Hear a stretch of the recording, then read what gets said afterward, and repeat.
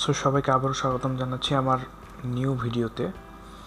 আজকে আমরা ওয়ার্ডপ্রেসের আরেকটি এরর ফিক্সিং করব। ওয়ার্ডপ্রেসের এররটি হচ্ছে এই হেডিংটি php.ini এর মধ্যে অথবা ini যাই বলি, এর মধ্যে আমাদের এই এররটি দেখা দিবে যখন আমরা ফাইল আপলোড করি আর কি। ফাইল না তো মানে থিম আপলোড করি যখন, নিউ থিম। সো নিউ থিমের যদি কনফিগারেশন ভালো হয় তখন এই এররটি আমরা সচরাচর দেখতে পাই। এররটি হলো the uploaded file exceeds the upload max file size directive in php.ini। So এটা সলভ করার জন্য আমাদেরকে প্রথমে আমাদের ডিরেক্টরির মধ্যে যেতে হবে এবং এই সলভের জন্য আমাদেরকে htaccess ফাইলটি এডিট করতে হবে। সো এইখানে htaccess ফাইলটি আমাদেরকে এডিট করতে হবে। সো চলুন আমরা চলে যাই। htaccess ফাইলের মধ্যে আমরা দিব হচ্ছে এই কোডটুকু, যে কোডটুকু আমি এখানে দেখাচ্ছি। সো চলুন আমরা এই এররটি ফিক্স করি ওয়ার্ডপ্রেসের। কারেন্টলি আমি ওয়ার্ডপ্রেসে কাজ করছি। সো এই যে আমার ওয়ার্ডপ্রেস এনভায়রনমেন্ট দেখতে পাচ্ছেন। সো আমি অ্যাপিয়ারেন্সে চলে যাচ্ছি, থিমসে যাই। থিমসে আমি 3টা থিম দেখতে পাচ্ছি। আমি এখানে একটা নতুন থিম আপলোড করব। So add new. আমরা আপাতত আপলোডে যাই এবং আমাদের থিমটি আপলোড করে দেখি যে এররটা আসে কিনা। সো আমি আমার ফাইলটি ওপেন করলাম এবং এইখানে এই যে আমার ফাইলটি আপলোড করে দিলাম। এটা জিপ ফাইল। ইনস্টল নাওতে ক্লিক করলে এই যে আমাদের যে এররটি আমরা প্রথমে দেখলাম সেটা। এরকম আরেকটি এরর আমি দেখিয়েছিলাম, হয়তোবা max file exit time. So কিছুটা ওই রকম, তবে এখানে আরও কিছু ইনক্লুডেড করা হয়েছে। So the uploaded file exists the upload max file size directive in php.ini। So চলুন আমরা এটিকে ফিক্স করার জন্য আমাদের ফাইলে চলে যাই।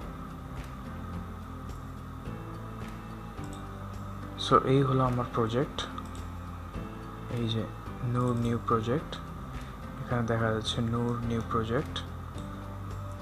সো এটাই হলো আমার সেই প্রজেক্ট এবং এইখানে আমরা এই যে htaccess ফাইলটি দেখতে পাচ্ছি। যদি আপনারা না পেয়ে থাকেন তাহলে এখানে জাস্ট সার্চ করুন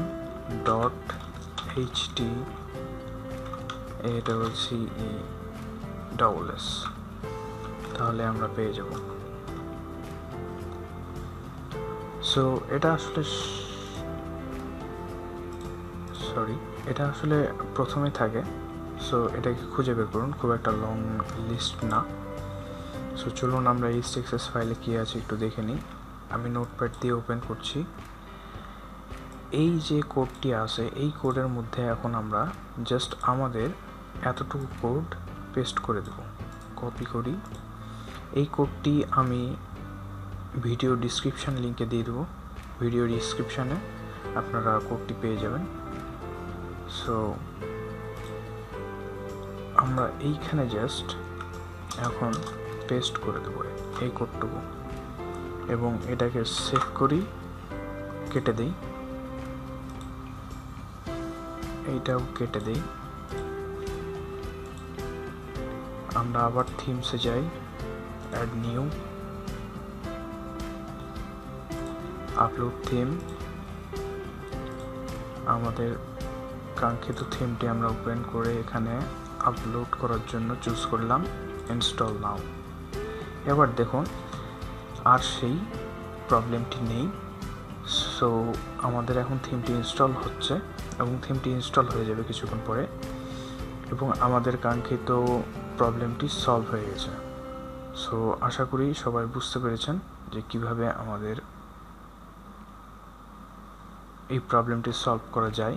সো আমি যদি এখন থিমসে যাই, ওকে, আমরা দেখব এই যে আমাদের নিউ থিম, এটাকে আমরা অ্যাক্টিভ করি। ওকে, আমাদের অ্যাক্টিভ হয়ে গেছে। আমরা যদি এখন সাইটটি লক্ষ্য করি, তাহলে এই যে আমাদের সাইটটি আমরা দেখতে পাবো। এটা হচ্ছে ডেমো সাইট, এই ডেমো সাইটটাই আসলে আসে। সো আমাদের থিমটি আপলোড করা এবং অ্যাক্টিভেট করা হয়ে গেল উইদাউট এনি প্রবলেম। সো আমি আরেকবার বলছি যে প্রবলেমটি হচ্ছে the uploaded file exceeds the upload max file size directive in php.ini। R প্রবলেমটি solve করার জন্য আমাদেরকে htaccess ফাইলের মধ্যে গিয়ে এই কোডটুকু পেস্ট করতে হবে। সো চলুন আমরা আমাদের কাঙ্ক্ষিত ডিরেক্টরিতে চলে যাই। সো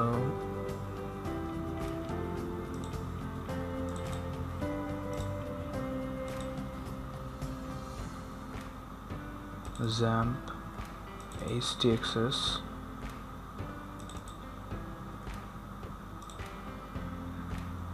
নিউ প্রজেক্ট, এবং এই নিউ প্রজেক্টের মধ্যে আমরা এই ফাইলটি htaccess ফাইলটি ওপেন করব, এবং ওপেন করে আমরা এই যে কোডটুকু কপি করলাম এবং পেস্ট করে দিলাম। সেভ করে আমরা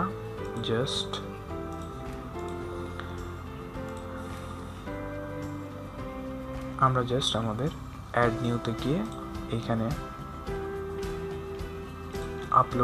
আপলোড করে দিলাম।